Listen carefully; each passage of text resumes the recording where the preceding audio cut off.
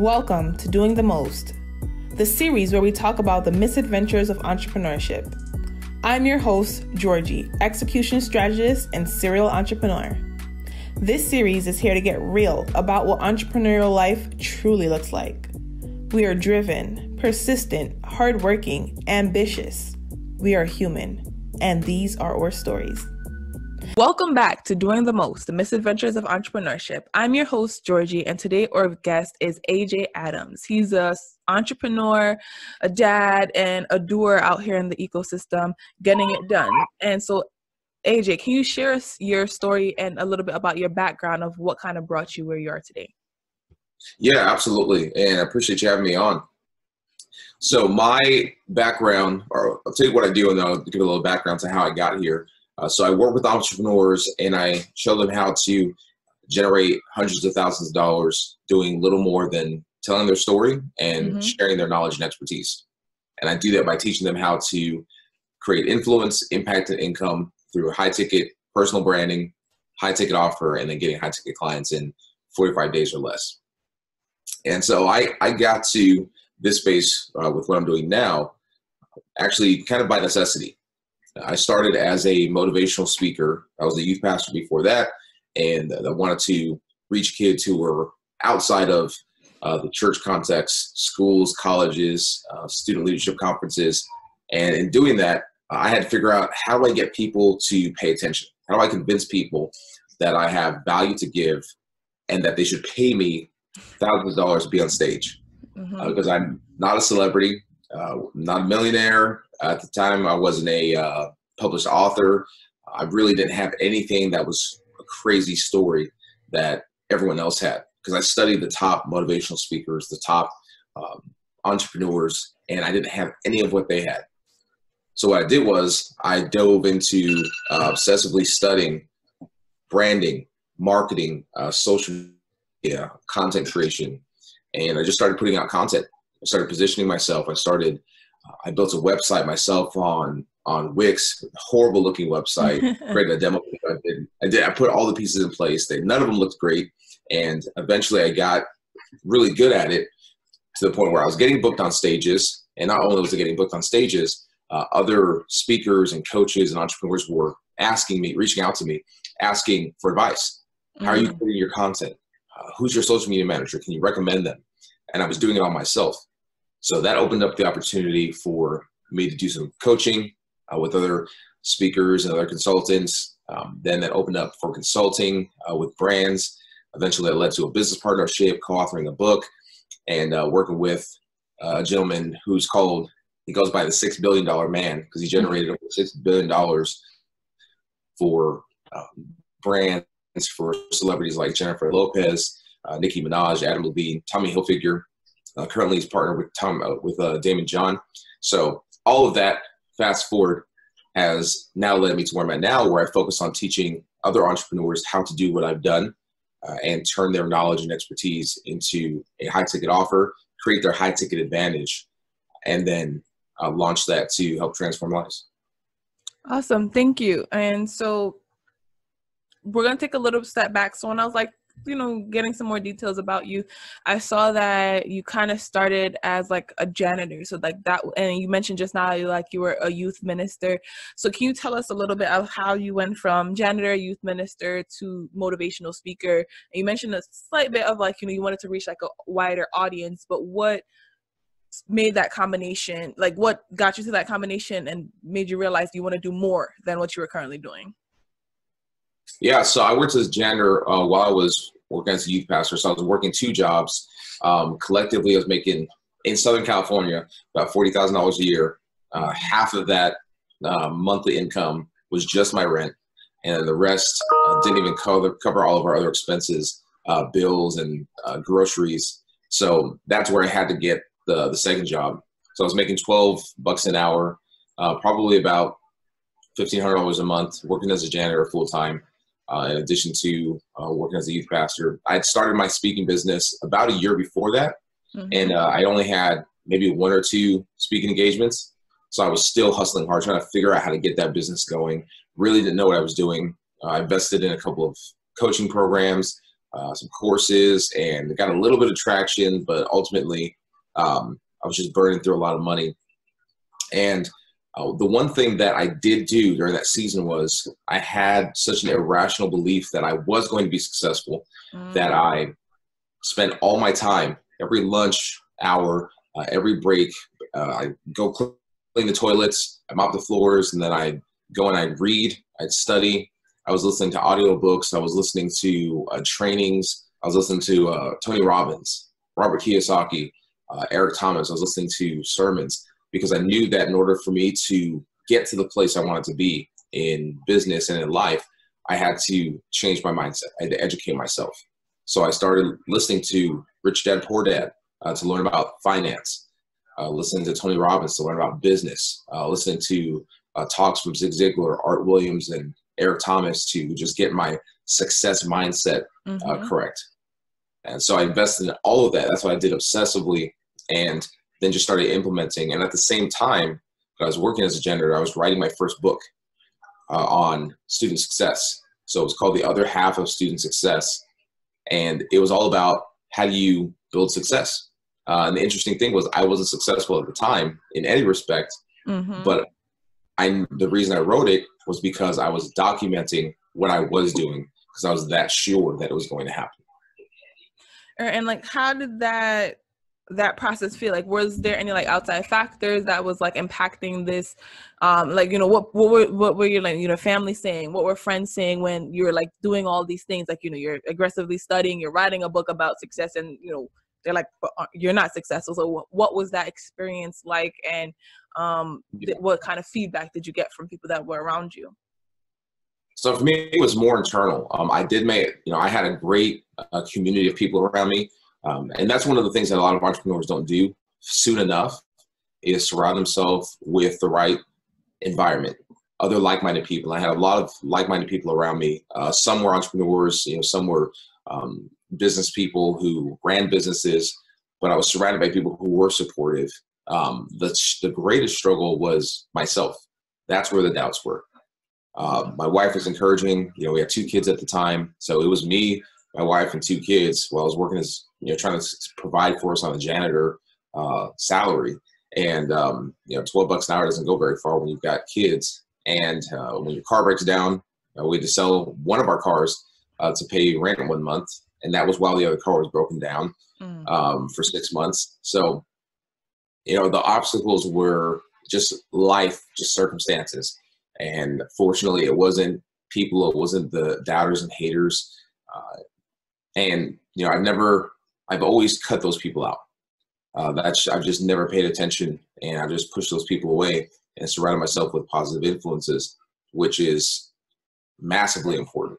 But the reason that I was pushing for it was there was one specific moment that really pushed me and made me realize I need to take control of my life and change everything.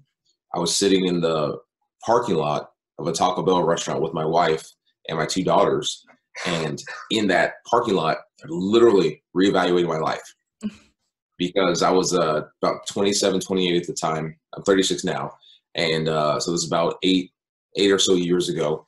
And I couldn't buy lunch. I couldn't afford to buy tacos to feed my family. And that's when I realized I got to change something. We had $5.38 to our name. Our bank account was negative $250. And from that moment on, my mindset shifted. I started getting really intentional about educating myself, about building, about learning. And it was a hard road, still been a hard road, because when you're building something from nothing and you don't have all the advantages, it's extremely difficult. It's even more so difficult when you have a spouse and you have kids and you add all of those things. But if you're willing to do it, you're willing to put in the work, you can make things happen. So we're always building, we're always pushing forward. I love that. And like you said, like just realizing that you have to change something, you know, because a lot of people might feel like, oh, if this thing happens in my life or if that thing happens in my life, then I'll be able to do this. I'll have the opportunity to do that. But just recognizing that you have to be the change that you want to see, even if you don't, like you said, you're writing the book about success because you know you're going to be successful. It's not about being successful right now. And you know right now you have $5 and like you said, 38 cents, but you know you're going to have more money than that. So just investing that energy and like be more prepared, right? So creating the opportunity for yourself versus kind of waiting for an opportunity to be handed down to you. So when you started like on this journey now, so you're like reading these books, you're listening to these audiobooks, podcasts, educating yourself, and you know you have this scrappy website up. What were some of like the things that you started doing to kind of get out there to let people know like, oh, this is not just a bunch of fluff, this is like a real thing, I've actually put the work in, let me help you, and why should you trust me? So how did you start getting like those first clients, and what was that like journey like? Yeah, so those first clients were speaking engagements. And that was just all sending a lot of emails, a lot of phone calls. I would go online. I knew the organizations that I wanted to speak for, which at the time were student leadership organizations. Okay. So I would Google them for each state. I would look up the main website. And what I did was I compiled a spreadsheet of emails and contacts. And every day I was emailing. I was reaching out. I was having conversations to let people know what I was doing and that I was available. And the key part of it was, and I still teach this today, you have to know your audience, know what they're looking for, know what they value, and how to communicate to them that you can offer that value. So that's what I did. I obsessively studied it, and I reached out, and I just kept grinding at it. Nice. And when did you know like you were onto something, and like throughout that process, when did you decide to leave your job, and did you still do the youth ministry, were you still like a youth pastor, or did you have to leave those things behind? And at what point did you know that phase was now over, you had to like let go of it, even though that was like the security that you knew for this like dream and this like system that you were building?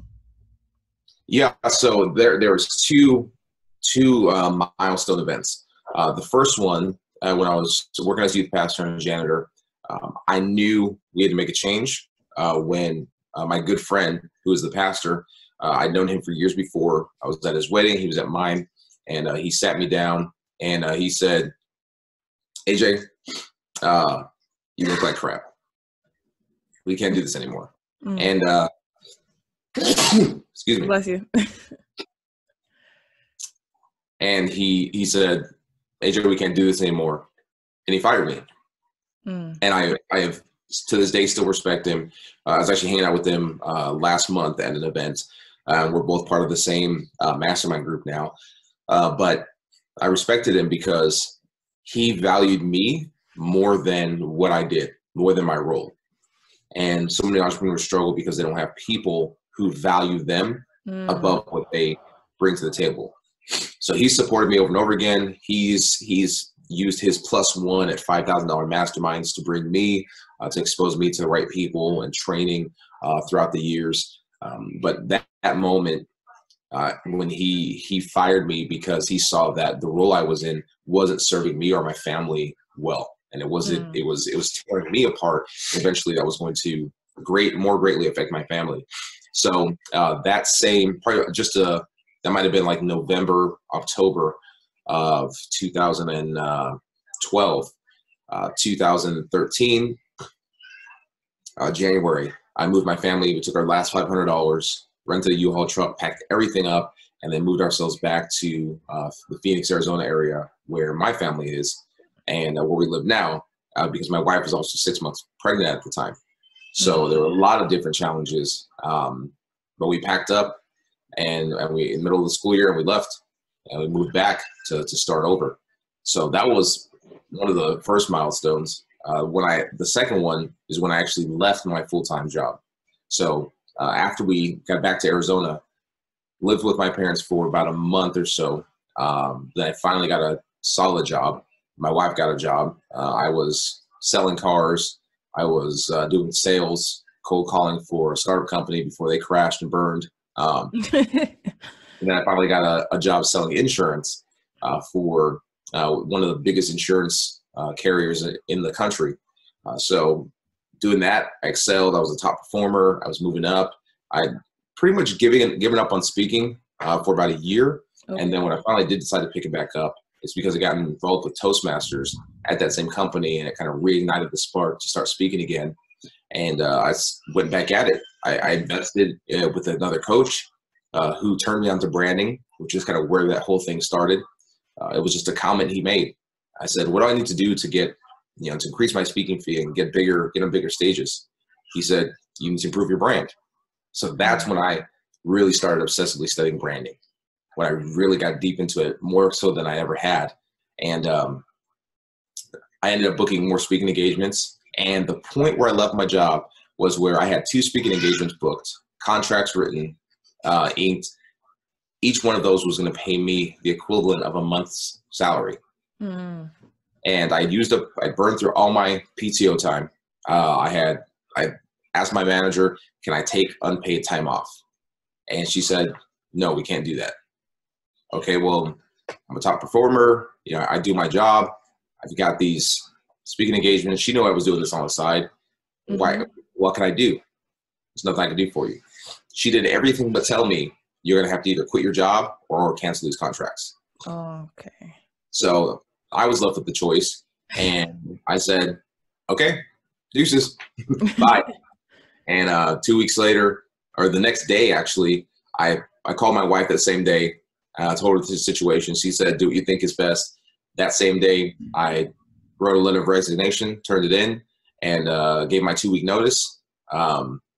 They gave me about 2 minutes, and then they walked me out.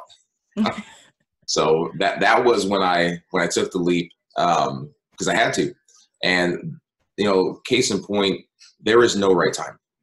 There's a lot of entrepreneurs that are going to listen to this, and they're looking for, well, when's the right time? When's the right time? There is no right time.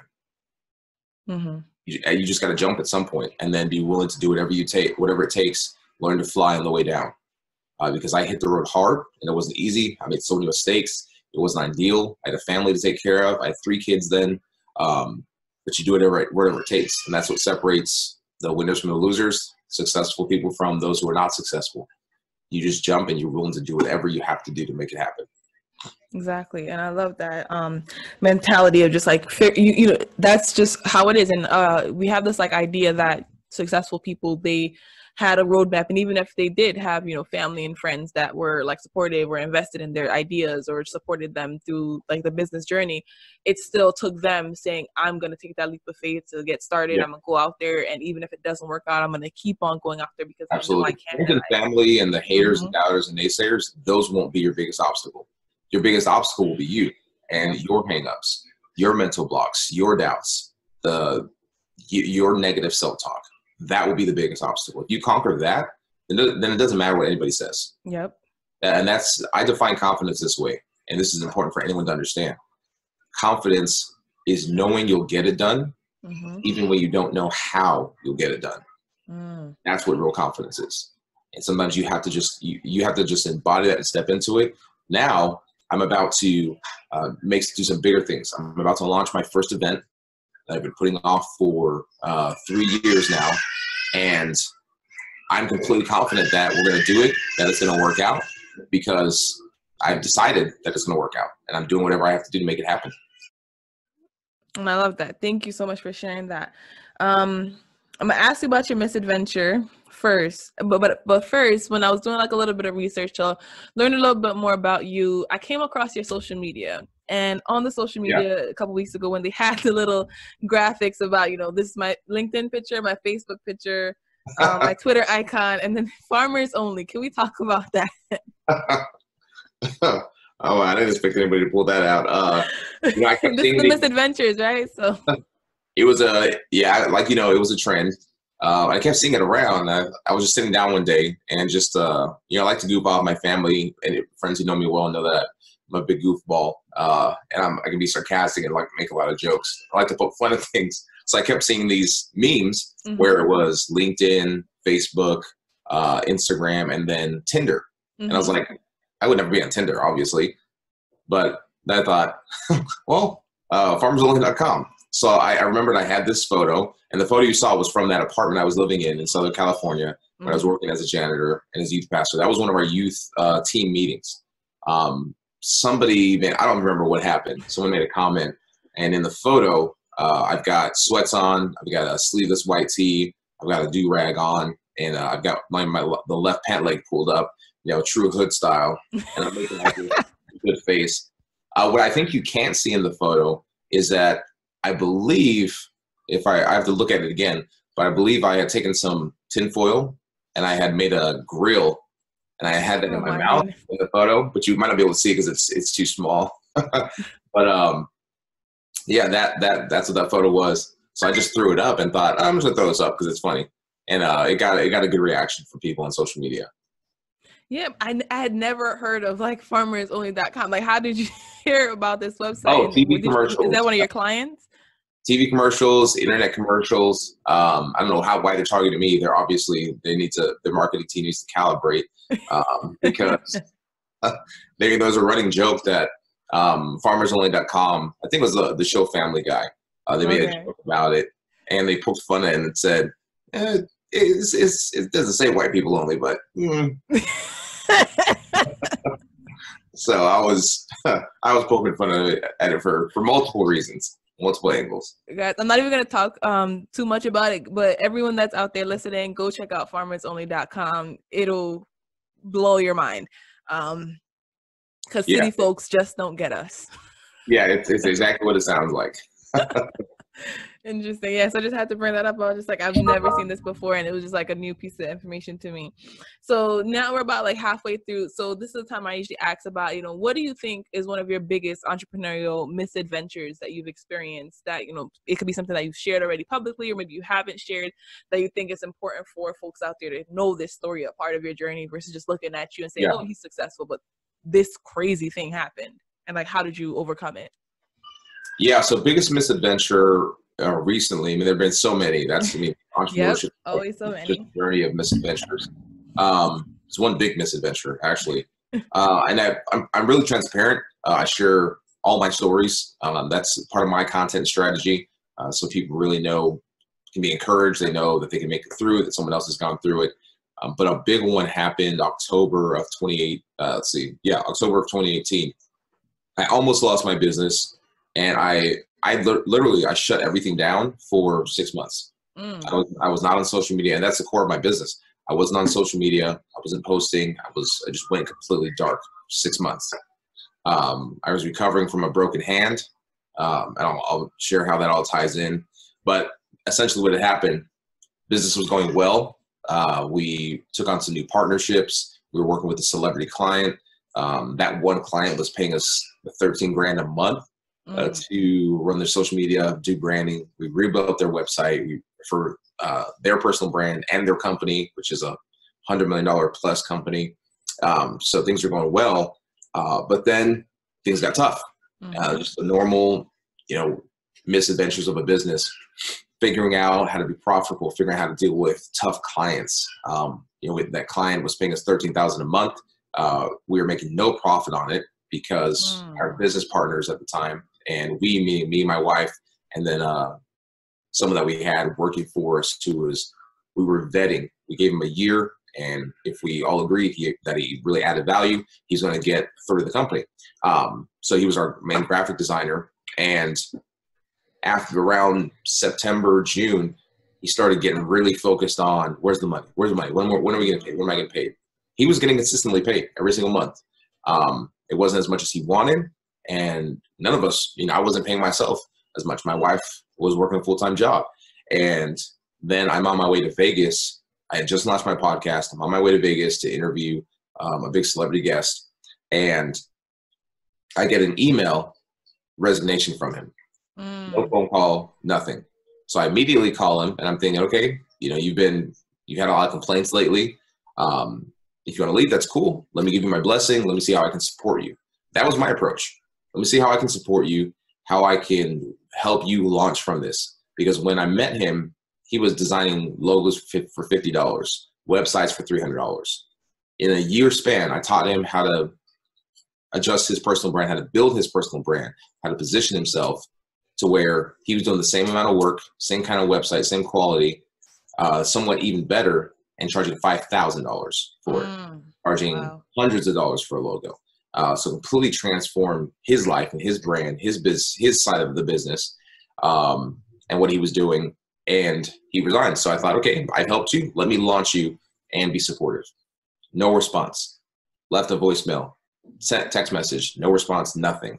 Replied to the email, nothing. Just went completely dark. blocked me on social media, blocked my wife, blocked mutual friends that I had introduced him to, held our clients hostage, wouldn't respond, stole a company laptop, cost us almost $10,000 in damages and lost business. And to the point where I had to get the cops involved to go over to his house to get the laptop back. And then he claimed that it was given to him in lieu of payment, and I told the officer, I have documentation that I pay him every month, and he has no claim to that laptop. Officer didn't want to deal with it, so he said, well, it's not criminal, it's civil. You're going to have to take it to court. Okay, well, thank you for nothing. And so I just let it go. I just wasn't worth the time or effort. And, you know, when you're that kind of person, you're willing to steal and cheat and lie, it's going to come back. You're setting yourself up for failure. So I let it go. But it was a hard hit. Definitely has to be. Yeah, my pride. It's this one I invested in. I think of I forget which Rocky movie it is, but where he's training this young kid, Tommy the Machine Gun, and he teaches him, how to box. He makes him into a boxer, and then the kid turns his back on him, betrays him, and then comes after him. Mm-hmm. That's how I felt. Felt completely betrayed my wife, my son, who was 4 years old at the time, looked up to this guy, was always asking him, when's he coming over? And he never did that with people. Mm-hmm. So we built a relationship beyond business. And so I was hurt and betrayed when he just proved that he didn't value the relationship at all. Wow. So I went dark on social media. He posted some things about me.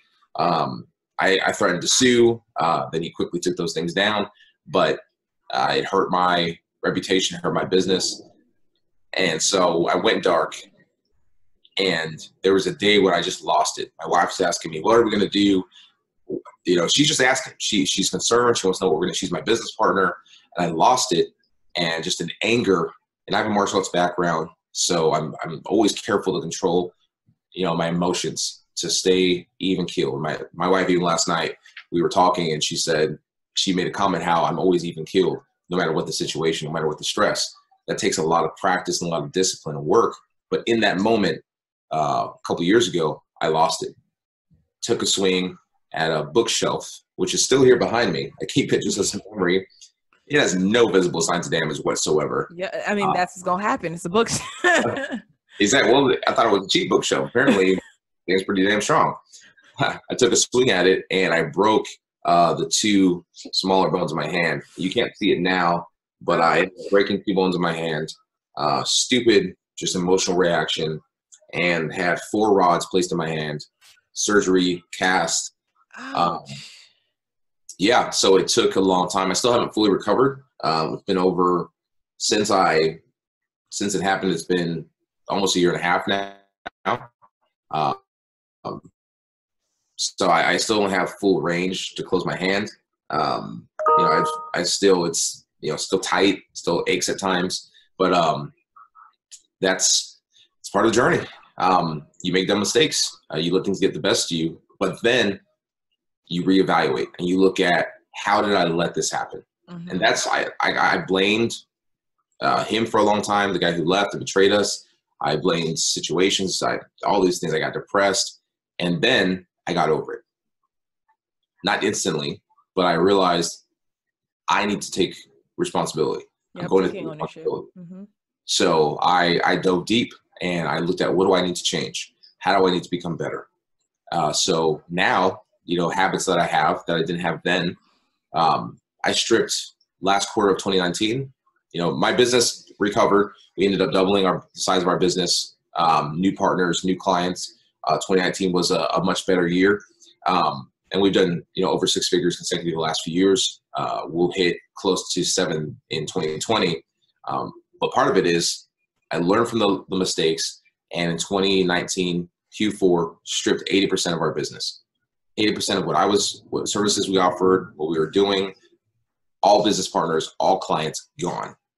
And stripped it down just to the 20% that has always been the most impactful and most profitable, which is coaching entrepreneurs, getting on stages, teaching them how to leverage their expertise, how to get high ticket clients. That's what I'm now focused on. I read every day. I read a book a week, journal every day, run every day, or walk. I do a mile, or I walk 2 miles, depending on the day, usually alternate. And I'm on a fast from energy drinks and soda right now. It's just lemon water. I dropped 15 pounds in the first 45 days of this year. And then in the next 30, 45 days, we'll drop another 15. So just taking control of everything. I committed that this year I'm going to take control of my whole health. Went and saw a doctor, dealt with some emotional health issues, spiritual health, relationship, everything. Awesome. That's really good to hear. And I love the fact that, you realize what's happening. Sometimes it does take like that jolt of something external happening for you to realize, whoa, like I'm letting the situation control me, control my life. How can I take back ownership, take back control, and realizing it's not about what that guy did to us, but about how I'm reacting and how I'm letting that impact my life, because he's going to go on and keep living, and it's already done on his side. Right. And it's like the only person that could be hurt worse from it is myself if I don't realize what's happening and just, again, take ownership, take control, and seek whatever assistance I need and do whatever actions that I need to make sure that I get back on the right track that's best for me, my life, my family. So that's really good and really important. And I thank you so much for sharing that story, because a lot of times people want to hide these stories, and it's like, no, it's a part of it. That doesn't make you a bad person because of something going wrong or not going the way you expected it to be. But Absolutely. what this determines like good people from people that are just, going to stick in that pain is like what you do about it, right? Anything can happen to anybody, but what you do about it, how you respond to it, and how you let it affect you in the rest of your life is going to be that the moment that changes everything. So we're coming to the end of our interview, but I wanted to ask you 2 questions. How has your experience being like a dad impact, as well as, you say your wife is your business partner? How is the experience being like parent entrepreneurs? And like, how do you feel that it's impacting your children? My wife and I have had a lot of conversations about this, especially times when we've struggled financially. My kids have seen my ups and downs. And so I have 2 daughters and a son. My daughters are soon to be 16. And by the time this episode comes out, she'll be 16. My other youngest daughter is 10. And my son he'll be 6. So they've seen the journey, but what we constantly tell them is pay attention. Mm-hmm. And I told them this many times, pay attention. Because it looks hard now, but you'll see what happens when mom and dad are consistent, when we continue to work hard. And they've gotten, we've done things, taking them to resorts, and we went to, for my son's birthday, or my daughter's birthday, we went to Monster Jam, big monster truck show. And in those moments, I'll ask them questions. Was this fun? Would you want to do more of this? Did you enjoy this? And say, yes, it was awesome. This is why dad and mom work so hard, so that we have the freedom to do this. My daughter wants to go to a soup kitchen to go serve people. I have her reading a book every week. She's reading it every single day. She's journaling every single day. She's in sports, so she gets her fitness in. My wife reads every day. So it's impacted our entire family because our kids have been able to see what it takes to build something. And we're about to, like I mentioned, about to do our first live event. So my kids will be there. They'll get to see that. And I want them to have that experience. My daughter will work the event with us. She'll work the registration table. She'll work the back of the room, because I want her to have the experience of seeing how you go from nothing to something very significant. That I think is more valuable. And I'm glad that they didn't grow up in advantage outside of having parents who were relentlessly chasing and building.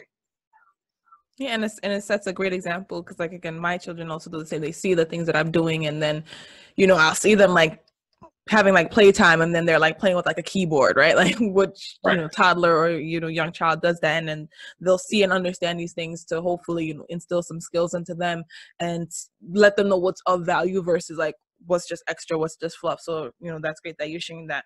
And then the last question I have for you today for our interview is, if listeners got nothing at all from this interview, what would be the one takeaway, homework item, task or advice you'd want to leave them with so that they could take with them? And I know they didn't get nothing, but just if we wanted to sum it up, like what would that last piece of information you want to share with the audience be? It would be that your story, your knowledge, your expertise can transform lives. Take that, tell your story, share your knowledge, share your expertise, create what I call the high ticket advantage. It's when you know how to turn it into a product, monetize it so that you can help people, so you can make an income from it. And that's exactly what I teach people to do. And I have a new book coming out called The High Ticket Advantage, How to Ditch the Low Ticket Life, Monetize Your Knowledge, and finally get paid what you're truly worth. Because there's so many people who have an incredible story and they have so much knowledge to share. If they only knew how to turn that into a high ticket advantage, the way that I did, just sharing my story. That's all I did. I shared my story. I shared my knowledge. I taught people, and I've continued to do the same thing. My whole career has been built on that. That's creating a high ticket advantage. And if you can do that, you'll never be broke. You'll always have opportunity. And more importantly, you'll make a massive impact and transform lives. Awesome. Thank you so much for sharing that. And guys, in the comments and notes section, you'll see all of AJ's information for how to reach out to him. And potentially if the book is out by the time we launch this episode, the link for the book will be there, or just link to follow up with his newsletter so that you'll get notified of when the book is live. Thank you so much for being here with us today, AJ. Yeah, I appreciate you. Thanks for having me on. All right. And I'll see you guys on the next episode of Doing the Most, the Misadventures of Entrepreneurship.